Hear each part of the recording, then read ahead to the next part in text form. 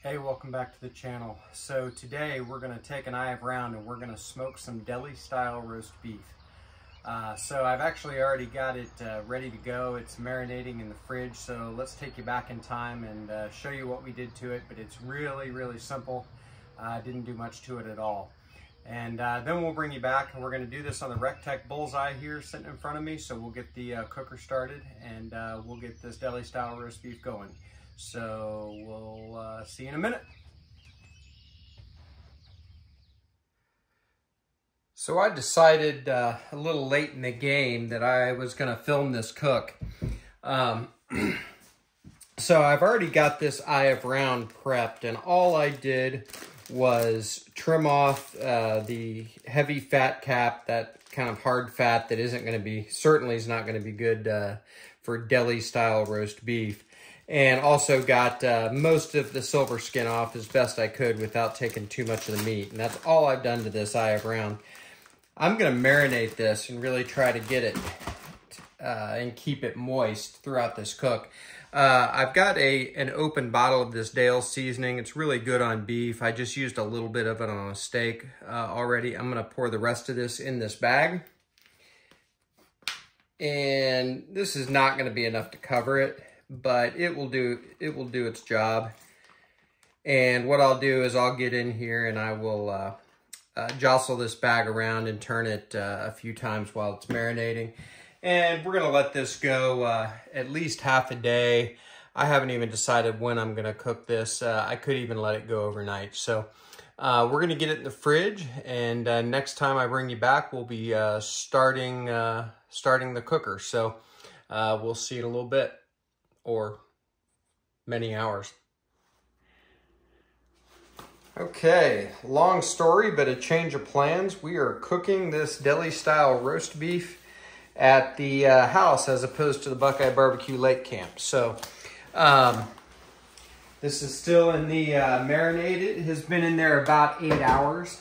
We're going to use the Traeger Timberline XL, and that is set to 225 right now. So we'll get the camera out there in a minute.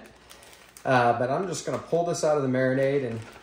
And one thing I was going to mention, I have a beef marinade video that I will put a link in the description to that would be very similar to this branded marinade that I used, the Deli seasoning. Ingredients a lot of them are the same when you look at the label. So you don't necessarily have to have that marinade. And simple salt and pepper would be totally fine, or your favorite rub too. So, so there we go. Drying it off isn't quite as critical as it would be if you were searing it immediately. This is going to go on the smoker at 225 with the super smoke setting on the Traeger. So we will get this outside. I'll take the camera out and we will meet you out there and we'll get this thing on. So the Traeger isn't quite to temperature, but it is close enough. I do have the eye of round on this chicken rack, as I like to call them. And we're just gonna put this in the middle of the cooker. And I'm going to use the wired probe on the Traeger, and we're going to get that just about as centered as we can get here in the thick part of the eye of round. Perfect. And we're going to watch this. I might come out and turn it. We'll certainly come to check on it. But we're going to let this go up to 120, between 125 and 130. And we're just going to go as slow as possible and just let it take on a lot of smoke. So we'll bring you back. Okay, our eye of round that's going to turn into deli style roast beef is just about up to temperature. It's just over 120. So we're going to pull it off in a few minutes. I'm going to get the camera set up inside, and we're going to do our one last step before we let this sit in the fridge overnight whole. So let's just take a quick look. I haven't even moved it.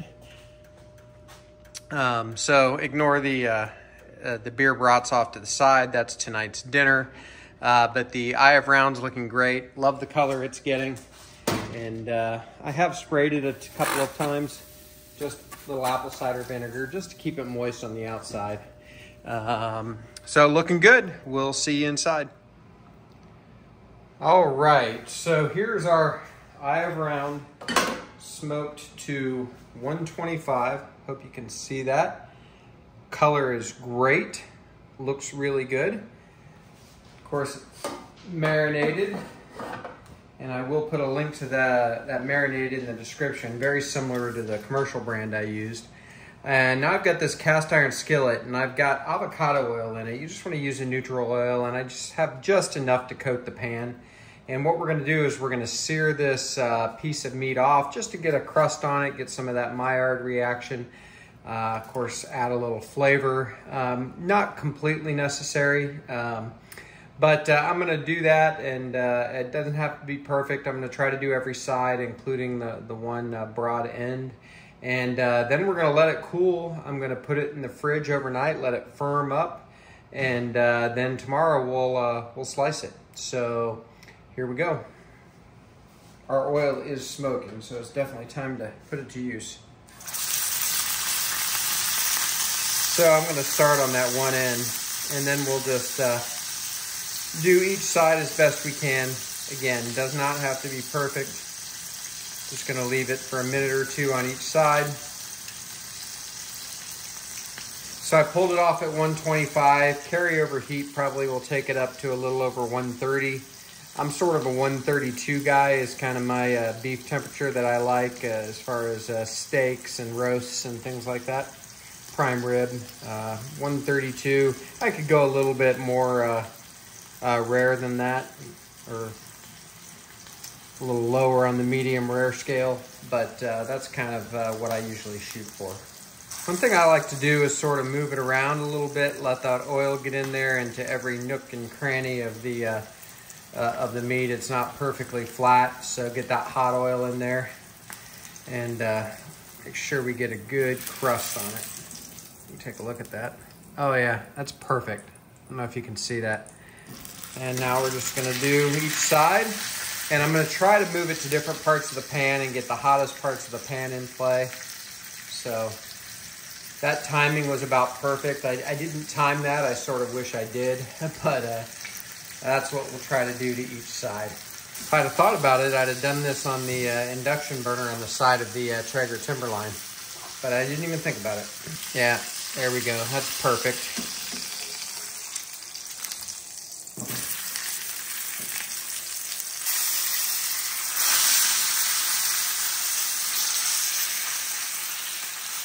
You can see that side there. That's perfect. And so when I pull this off, I'm just going to put it straight back onto that rack off to the side there and let it cool. And then we'll get it probably in just a Ziploc bag and get it in the fridge till sometime tomorrow.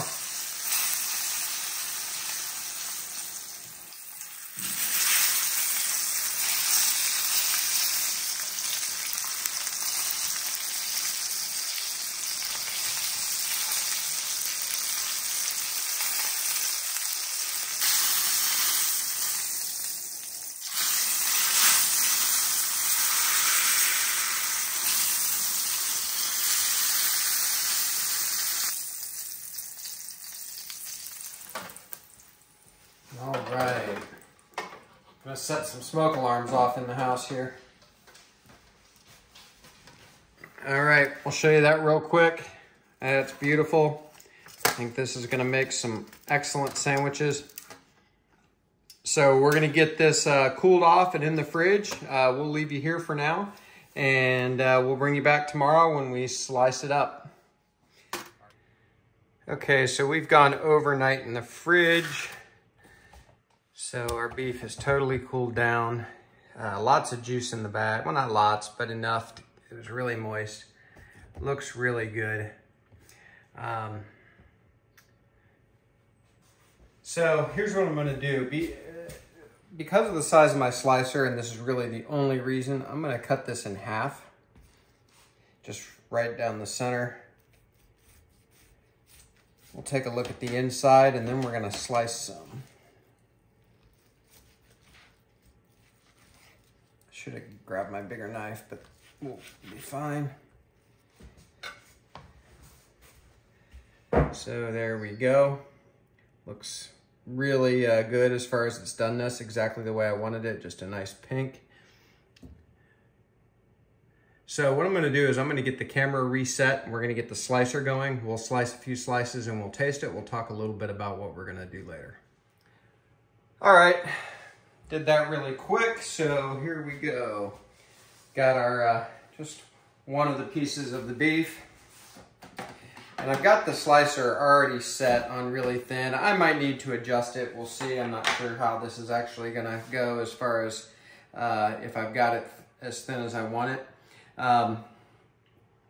But you can see the size of the slicer. This is really inexpensive on Amazon, so it does the trick, but certainly not as efficient or whatever as those bigger ones you see.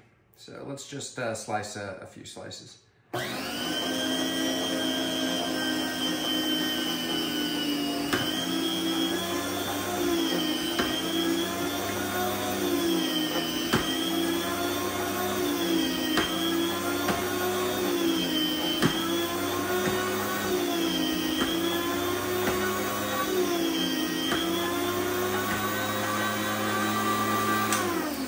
So I think I actually nailed the thickness I wanted there.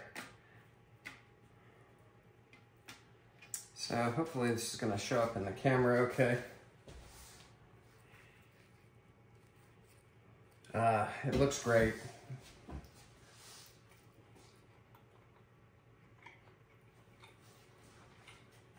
That tastes really good too. I really want that first piece I did with the crust. I'm gonna try this one. So good. So I'm gonna cut a few more slices here and we'll go from there.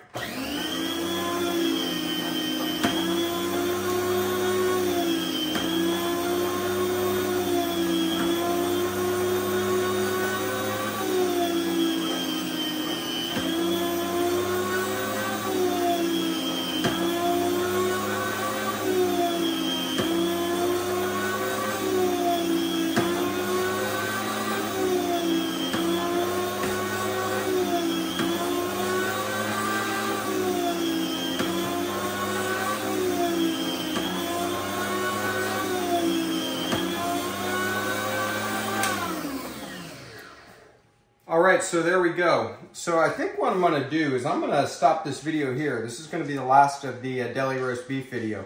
I've got a couple of sandwiches I'm gonna make, but I think I'm gonna do those in a separate video, maybe even later today.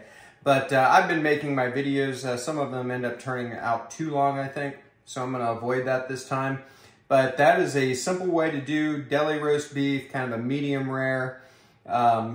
Great seasoning, and I will put that link in the video description of that beef marinade I was talking about. That would be great to use on this particular meat. So we will see you next time at BuQeye Barbecue.